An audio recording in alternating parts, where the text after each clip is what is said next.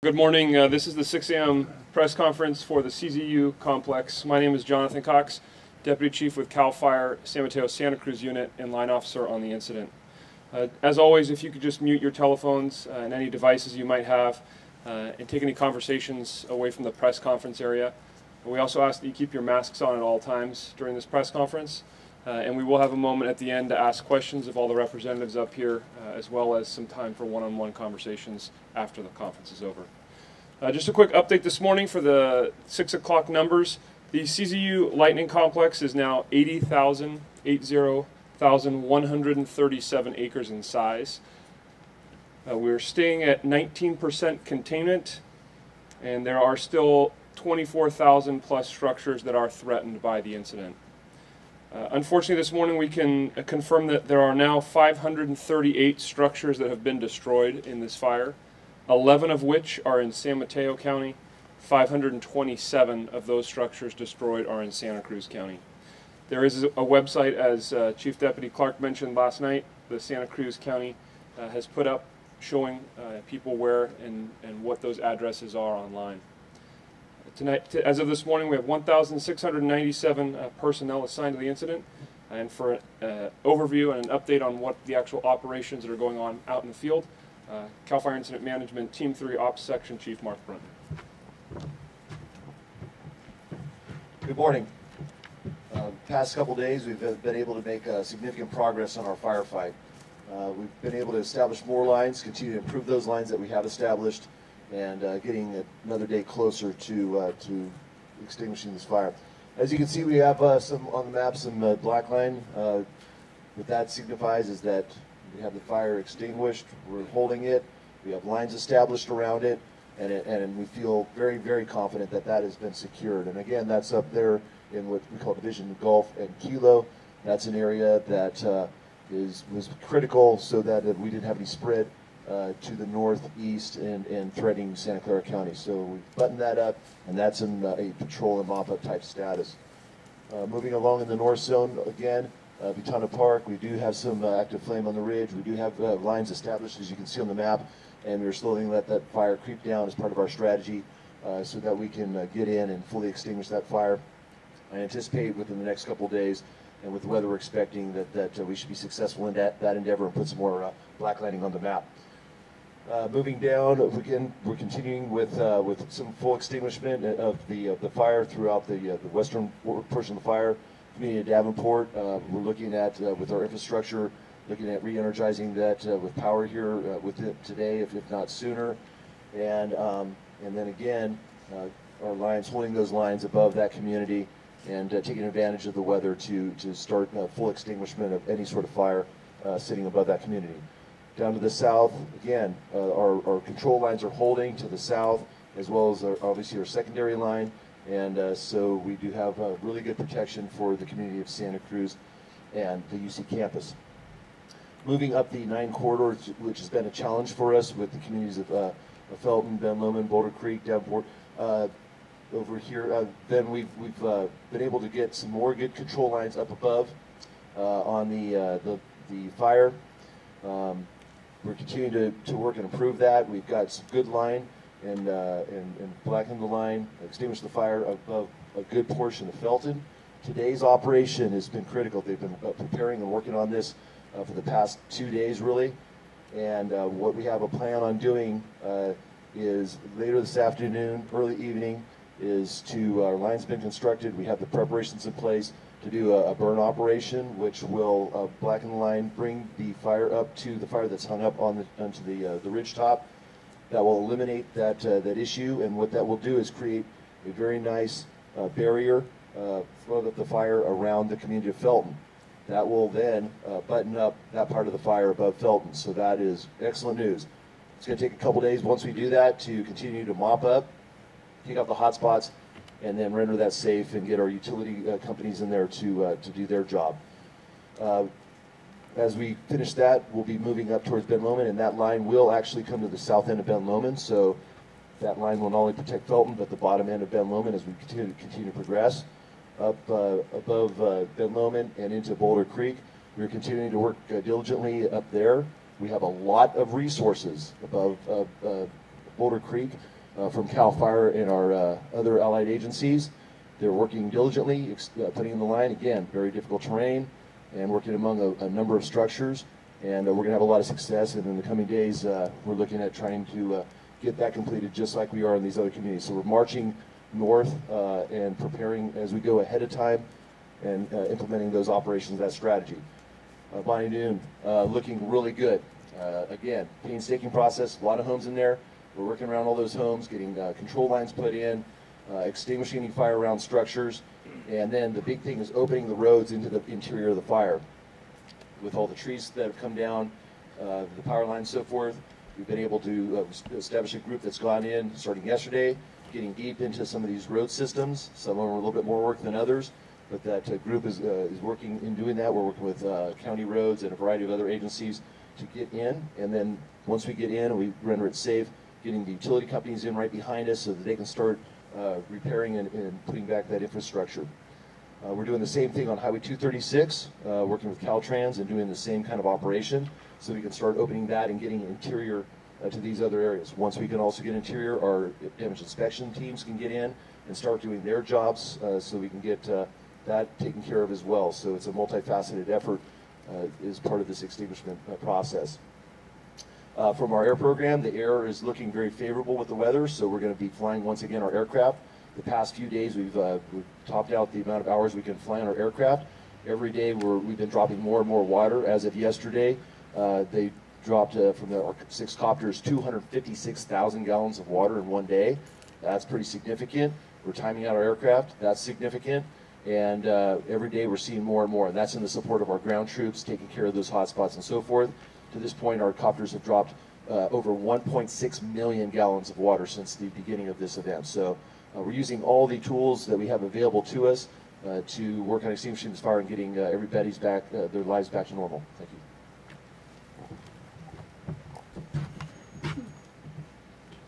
you. Speaking next from the Santa Cruz County Sheriff's Office is Chief Deputy Chris Clark.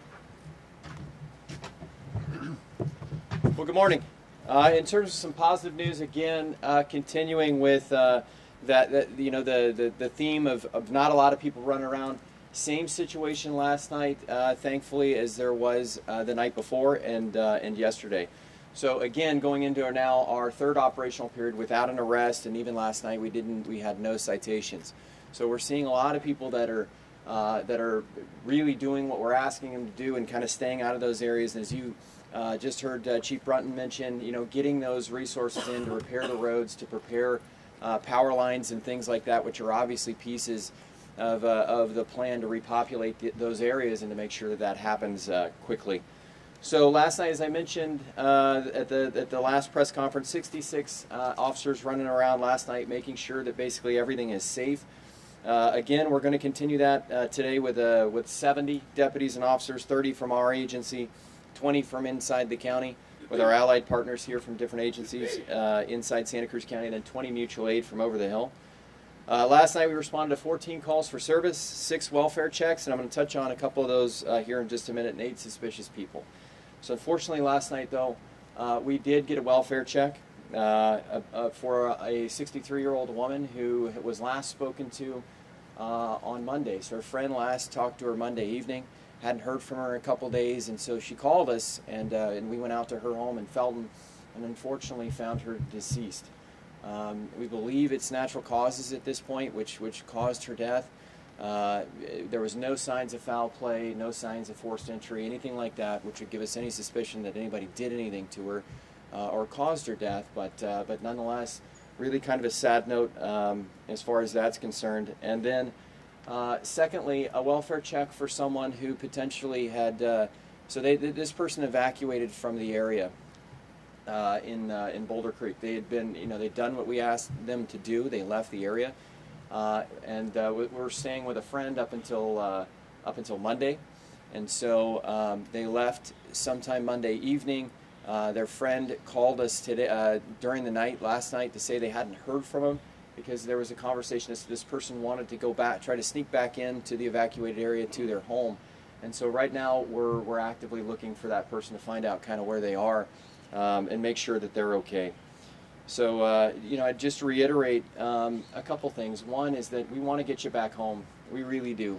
But there are dangers to sneaking back into the evacuated area that, I mean, if you just don't know, I mean, you might not know the terrain, you might not know the area, you could get lost, and then, you know, we want to help you, but what it does is it divides our resources in the sense that, you know, we're going to send people to find you.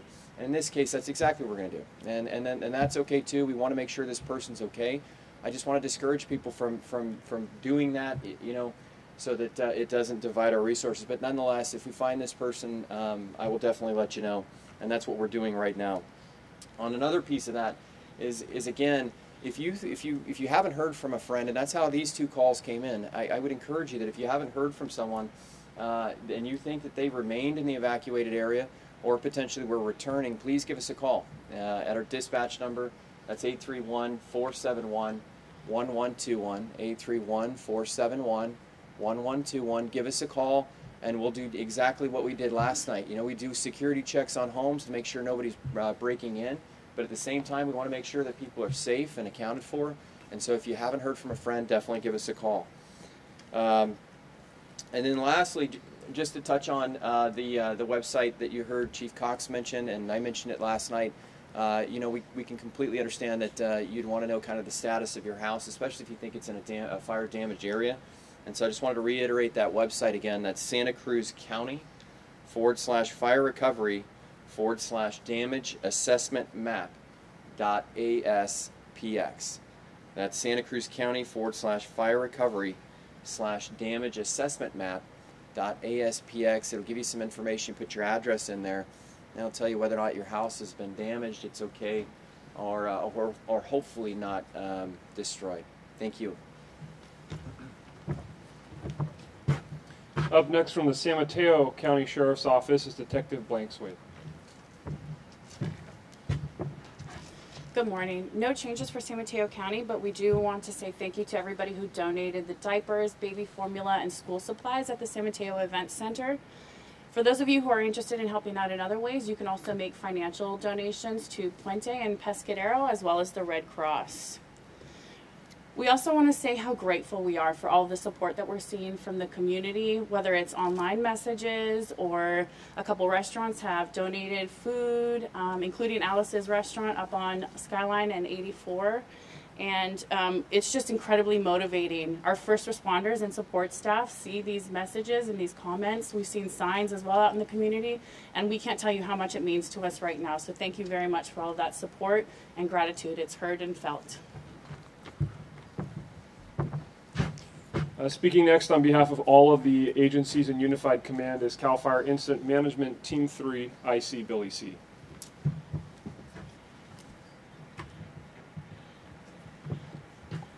Good morning.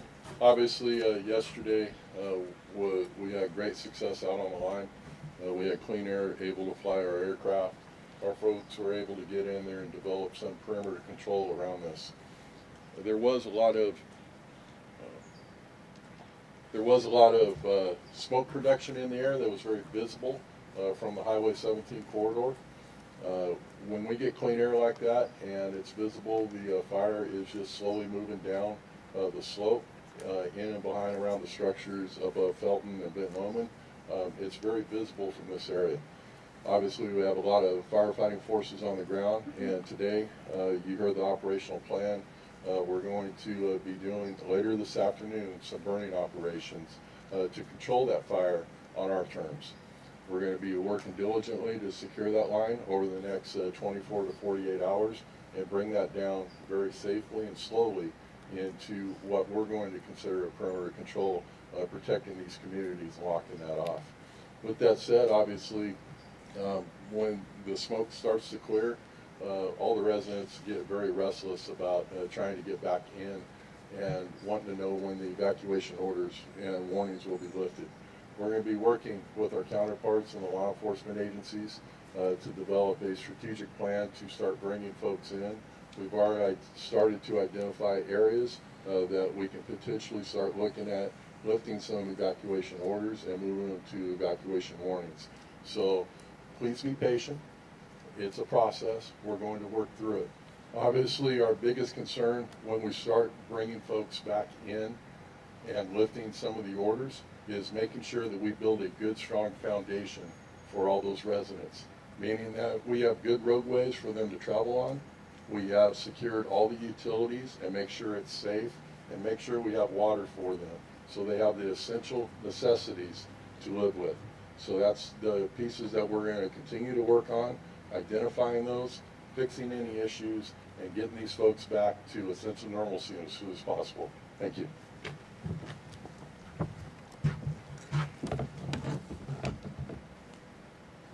And our final speaker this morning from the local CAL FIRE unit, CAL FIRE unit Chief Ian Larkin.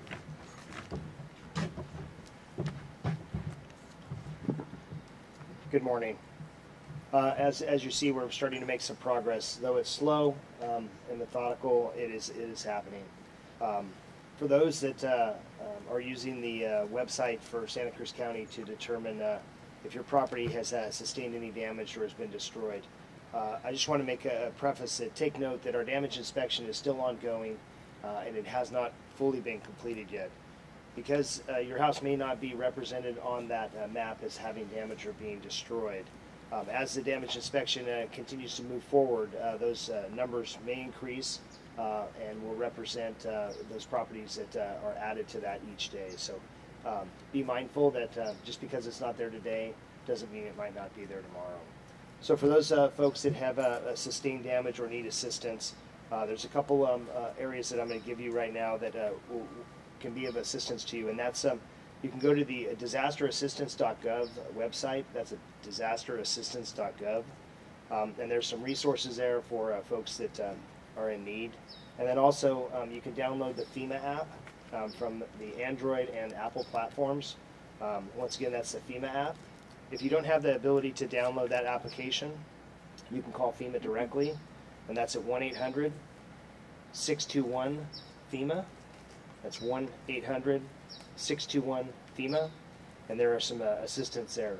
For those that may have small businesses that need assistance, you can also go to the Small Business Administration. That's the Small Business Administration, and there are resources available to you to help you with that effort. Once again, the troops on the ground and the incident management team that are here, along with our cooperating agencies, both the sheriff departments from San Mateo and Santa Cruz County, are working diligently and as quickly as possible to make the environment as safe as possible for us to repopulate the areas that are affected.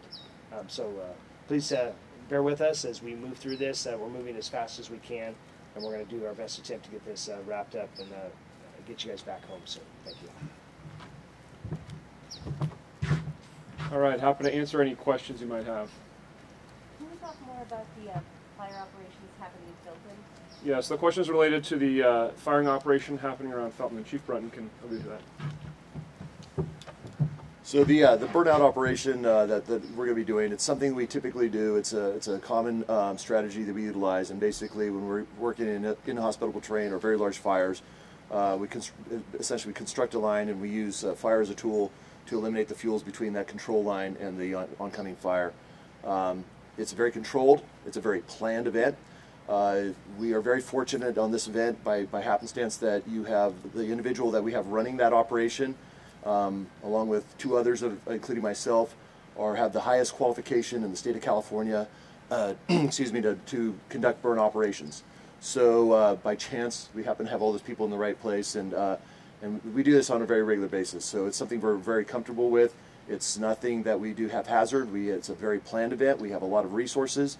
When we do this event, we put our best resources, and we have to take them from the other parts of the fire and put them into play. We do that because we take it seriously, and especially when we're working around communities, population centers.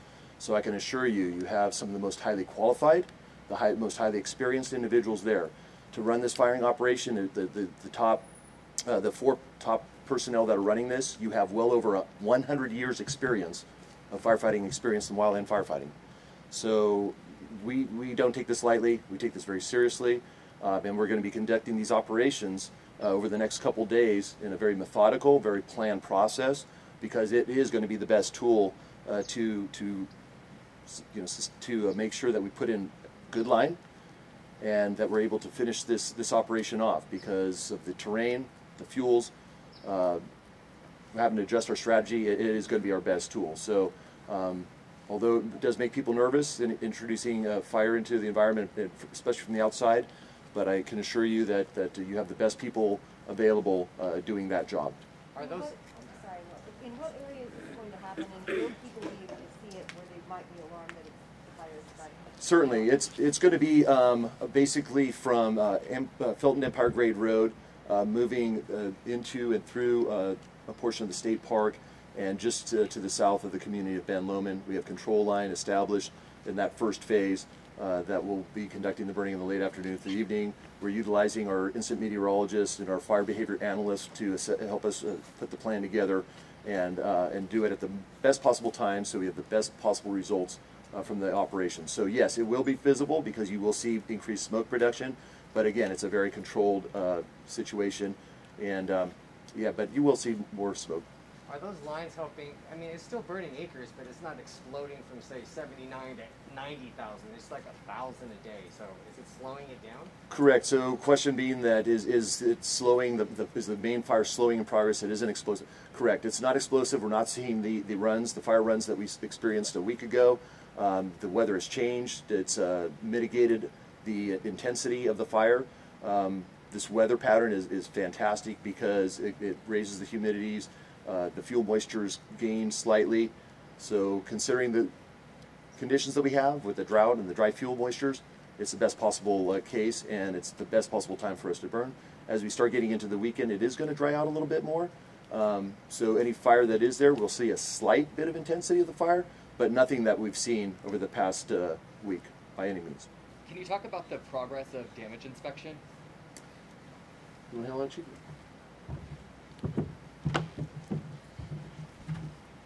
Right now we have a total of 12 damage inspection teams in the field daily.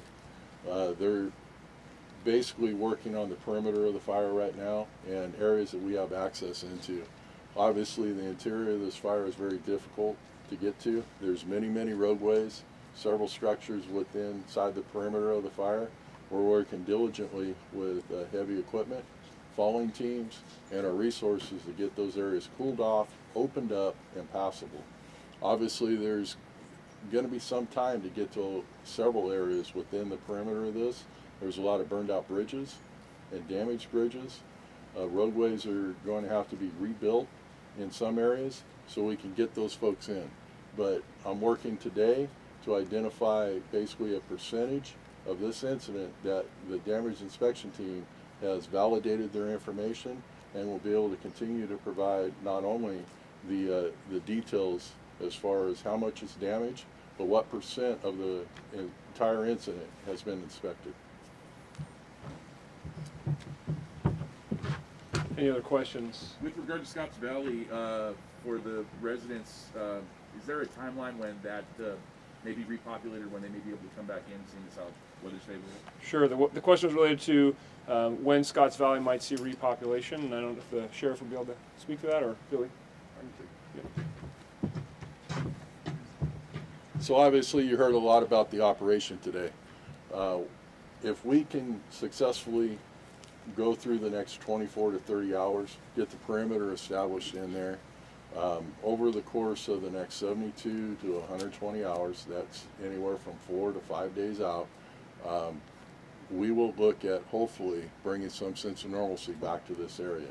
Obviously, it's all dependent upon weather conditions, how successful we are out on the ground itself, but we have detailed plans to strategically start moving folks back in when it's safe to do so. So I don't want to guarantee an exact time frame, but we are working diligently to make sure when we do it, it's safe and effective and efficient, and we bring that normalcy back to these residents. With the discovery of the woman in Felton and the person who's missing from Boulder Creek, how does that change your missing persons report? Yeah, the question was related to the missing persons reports and how the two additional change the factors, and I'll let the sheriff answer that. Sure. So in terms of missing people, the gentleman that we're looking for today would bring our total from up to 6 now. So 6 missing people that we are looking to find. So there were 7 yesterday, you found one. We found 2 yesterday, and then this brings the total up to 6. One deceased, one okay? No, actually, the decedent, the person that passed away, actually was not part of that. Was not one of the missing people that we were looking for. So we didn't have any information when she wasn't technically missing until yesterday when we got the call of the welfare check to go check on her. That's when we found her deceased. So we weren't because she was being because she was in contact with her friend. She wasn't technically missing. So there were 7 yesterday, you located 2. That's correct. So 7 missing persons cases as of yesterday. We located 2 of them, and then again last night we had the report of the missing man. So we're looking for him. So that brings the total to 6. With the National Guard finishing their CAL FIRE training of their first task force, do we know yet how those resources are being deployed around the state? Yeah, the question is related to how the deployment of National Guard resources are deployed across the state, and Chief C can answer that. The 12-hand crews that we're training down in the San Luis Obispo unit of CAL FIRE are being deployed to the Sonoma Lake Napa unit. With that said, we anticipate to see some of our Type 1 crews released from that incident and strategically moved into here so we can continue to construct some of the technical line on that Highway 9 corridor. We've been in discussions with both our North Region Operations Center and the other ICs on incidents, and we're going to be strategically maneuvering resources throughout all the incidents to meet the needs of all the incidents. Obviously, there's a lot of handline construction and technical construction that needs to go on the Highway 9 corridor. So we've asked for our Type 1 crews to be inserted in there for a specific amount of time so we can accomplish that mission. There is a second group of National Guard personnel that are going through training right now, and they should be available here in the next 5 or 6 days. Can you explain what Type 1 means? Type 1 is just a level of training and a level of experience, as well as they've met the standards for line production. So usually into a medium-sized brush field, that's a minimum of 20 foot per person, and they have the leadership and qualifications on the crews. Thank you. Randy Gordon from KBCZ, Boulder Creek Community Radio. Can you tell us about the operations to build those lines along the Highway 9 corridor and whether or not they're putting any structures in jeopardy? Sure. The question is related to the line being constructed on the Highway 9 corridor and any concern about structures that may be in that area. Chief Brunton will be able to answer that. So as I've said before, the line construction along the 9 corridor is very difficult compared to what we typically see. What happens, we have steep terrain, heavy fuels, we have a number of structures in and amongst that area, some on some very precarious areas that have been built. So it makes it a challenge in order to put that line in. Some of it we put in with the bulldozers, a lot of it we cannot because of what I just explained. So we've been utilizing hand lines to do that. What we've done so far is we've done a line that has only checked up the fire, basically slowed its progress, and then herded it around the structures, especially in the upper part of the valley. The lower part we've been able to continually construct lines, so we're kind of pioneering, if you will, ahead of up the valley, and then we come in behind, improve that line, get it really solid. And then when we have to do burn operations, it has to be very well, meticulously done so that it'll sustain holding that fire. With the crews that Chief C mentioned, the Type 1 crews, getting those in, that's what their expertise is. As he said, it's based on complexity. That's why they're a Type 1 crew. Their typing is not done lightly. So we're bringing in these individuals, and we have only had a small handful. Now that we will bolster our ranks, we will be able to put in more line. We will be able to get around those structures, and that line construction will be put in more rapidly and all the way up through the Highway 9 corridor. So it's a little spotty as we go further up the corridor, but on the lower part, it's becoming bolstered. We have good solid line put in, and we're going to continue to do so as the days come and we get the resources in. All right, everyone up here will be available for questions one-on-one afterwards. I just want to say thank you to obviously the community and for all the support and patience as we get this incident mitigated. We will have another press conference this evening at 6 p.m., same location. This concludes the 6 a.m. press conference. Thank you.